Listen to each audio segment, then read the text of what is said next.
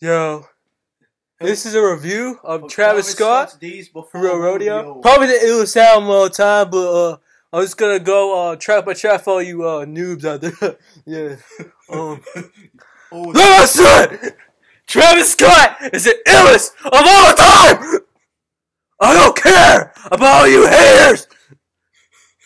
Okay. You need to get your nerdy ass dead! Fuck you! Haters! And a quick message for OG Mako. Shut the fuck up!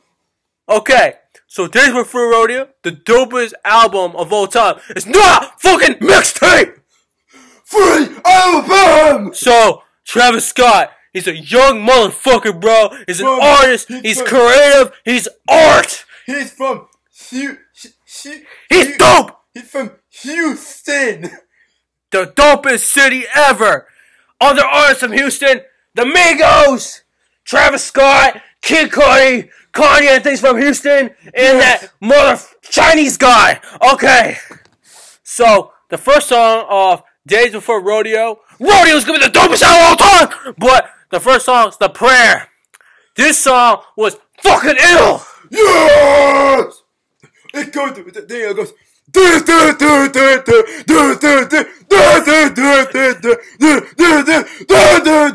the rawest song of all time!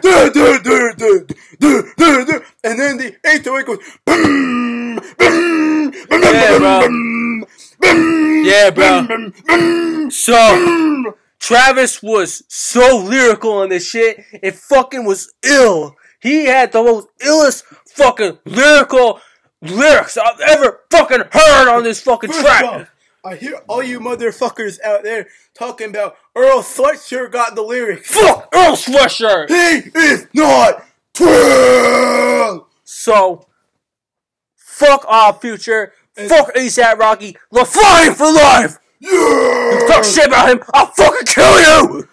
So, the next song, Mamacita, Is the was ill. No, it was pretty ill, but it didn't have just LaFlame on it, so it wasn't as good, but it was ill. And it talked about bad bitches, bro. LaFlame got a lot of bad bitches. Yes, the Flame talked about his life. It's another thing you guys need to understand. Travis is the illest artist to ever come out the Atlanta stuff. He's ill.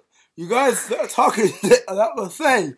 You guys, I'll beat your ass if you talk shit about the Flame. Fuck you. The next song, Katana Part 2. I can't wait until Part 3 comes out.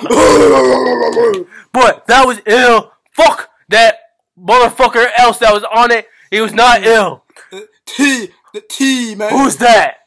Ty. I don't know who this motherfucker is, but he not ill. The next is Drugs You Should Try. It made me cry! It made me cry! Drugs! Yes, it made me cry. Next song with Don't Play. Because your motherfuckers don't play with the Flame! It was pretty ill. I liked it. I liked the ending because it went BOOM! But, okay, the next song was Young Thug. Ooh, Skyfall! Cause if you hate on the Flame, he made the sky fall on your nerd ass! And fuck all you nerd ass old motherfuckers that make a music! 497! Die! So, the next is Zombies. Because he makes you into a zombie! Yeah, about Call of Duty. It was real ill. And he gets brains! It's like he took all my emotions about the life into this song and made me understand that all the old motherfuckers, fuck you!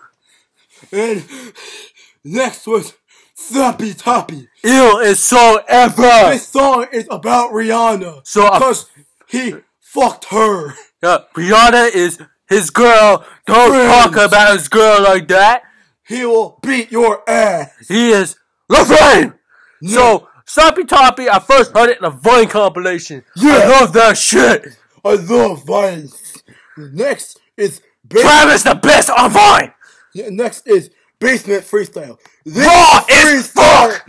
He's the illest freestyler of all time, this guys. Is a lie, because he freestyles all songs because he's raw as fuck.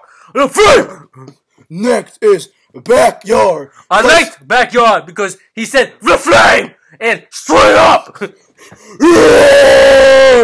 The next song is Gray, the illest song. It made me fucking cry. It was so beautiful. Because he said he's leaving town.